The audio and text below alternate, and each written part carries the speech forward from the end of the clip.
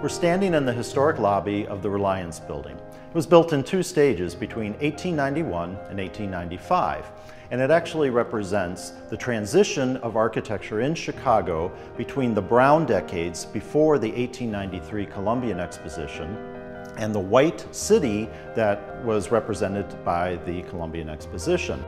The architects originally were Burnham and Root. John Welburn Root was the design partner, and he designed the storefronts in 1891 that were built in the brown granite and bronze.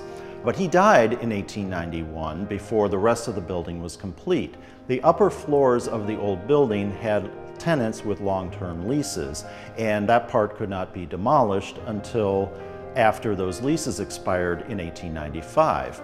By that time, Root had died, and so Charles Atwood, who Burnham had brought on as a design partner, was responsible for the design and construction of the tower portion, which is the creamy colored terracotta. And we also believe that he was responsible for the Gothic revival detailing that we see in the terracotta details. We don't have any original drawings or documentation of what the design was of the tower that Root may have created, so we think that it was Atwood that was responsible for the design of the tower. The restoration of the exterior involved the replacement of approximately 2,000 pieces of terracotta. We also replaced the windows with new wood windows that matched the original. The cornice also had to be replaced. It had been removed in the 1930s, but we had good documentation of what that looked like. But instead of replacing that with new terracotta, which would be very expensive and also quite heavy, terracotta is quite heavy, instead we used a cast aluminum in larger sheets that was easier to install, and the overall weight was much lighter. But we had good documentation to match the details, and it is painted in the same cream color as the terracotta so that it looks, from the ground especially, just like the original would have.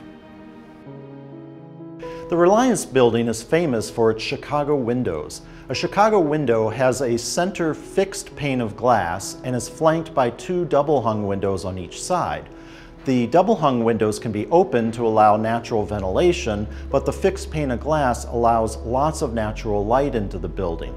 This was important in the 1890s before the advent of modern electricity and electric lighting, and certainly before air conditioning, so everything had to be lit and ventilated naturally.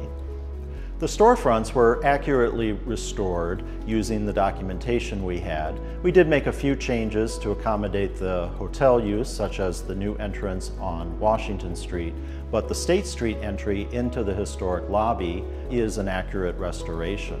We were able to reproduce the bronze elements, and they are in bronze. They've been patinated to look like they are older, and the new granite matches the old.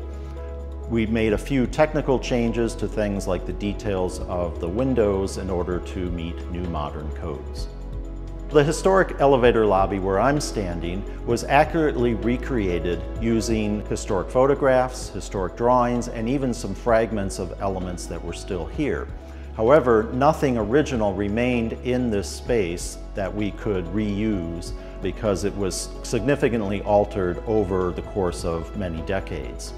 The stair over my shoulder is a recreation using casting elements from the historic stair that is on the upper floors. That stair is cast iron, but in this case, we were able to make molds using cast aluminum to recreate that in a cheaper material, and it's easier to work with.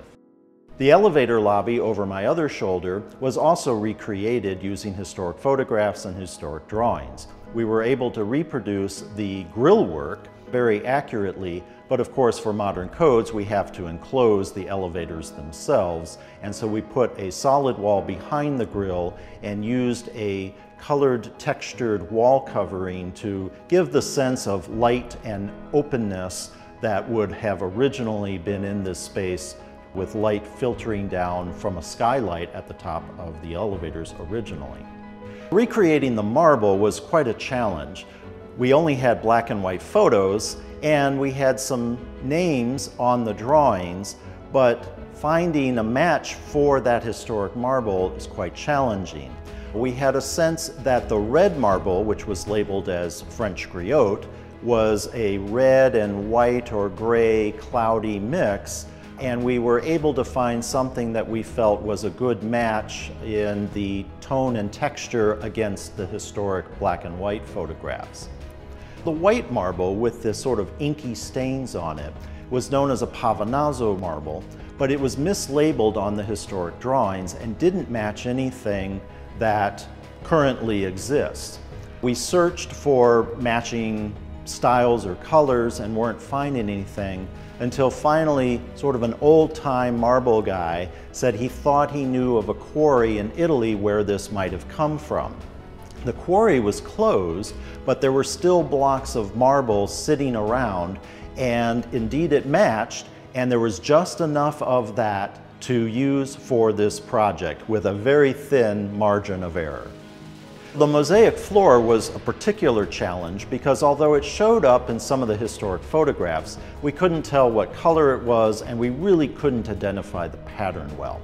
Thankfully, we found fragments of it buried underneath about 3 inches of later edition of terrazzo floors, and the fragments allowed us to know the colors and the exact pattern.